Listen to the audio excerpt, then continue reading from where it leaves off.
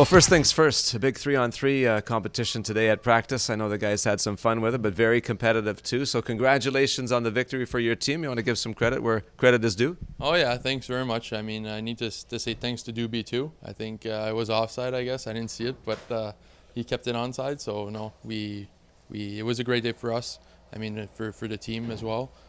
Just playing 3-on-3 like this, having fun and get their cardio going a little bit. What does it mean when you are in that long season and there's the grind of the games, the travel, all the practices, the focus is so intense, and you get a chance to do something like this? What does it mean for the players? Oh, it's always fun. You know, you come to practice and you have fun like this.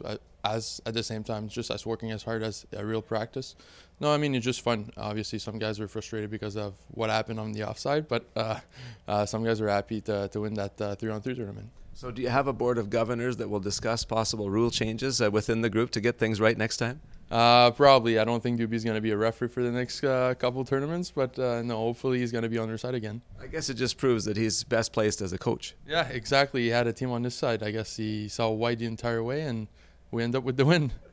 All right, now in terms of the week ahead here, what does it mean to be able to get some practice time in ahead of the big games with Iowa and before the long road trip? Oh, it's been a while since we had like a week of practice, so it's going to be good for us to get back on at work.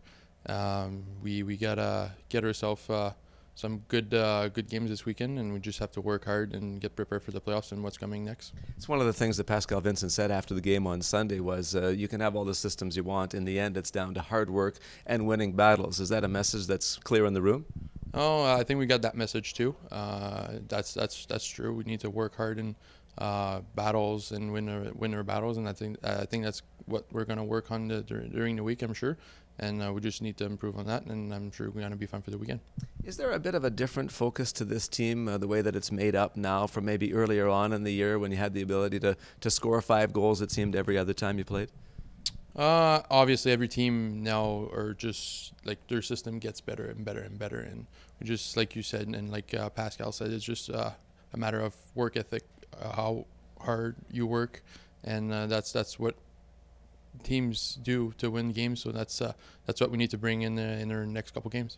Is this really fun for you now to be in your first full year as a professional, to get into this part of the season and see what it's like when the games get better and the competition gets tougher and you're preparing for the playoffs? Obviously, for sure. I came here last year. At the end of the year, obviously, it was a different scenario, but just being at the end of the year, obviously, like all the players, they work harder. They know they want to get there, and being a part of it this year, it's for my first pro year, it's amazing. You know, like you see guys working hard and they want to win. Like there's one goal at the end, and is that the Calder Trophy, and that's where we're going for it.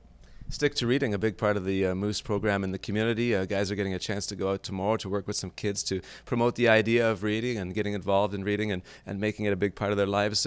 You're a university guy. What does it mean to be able to get out and spread the good word? Oh, it's always nice to go read for kids. School is always a big part of your life.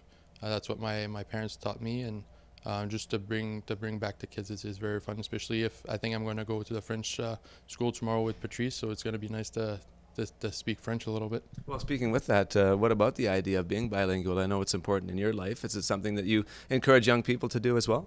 Of course. I think it's a big thing now these days, and just to be able to speak either French, English, or other languages. I think it's very important to at least speak 2 languages. So either you go to school, you go visit some country, and it's always gonna make you able to speak with other country, other people, other nation. Yeah.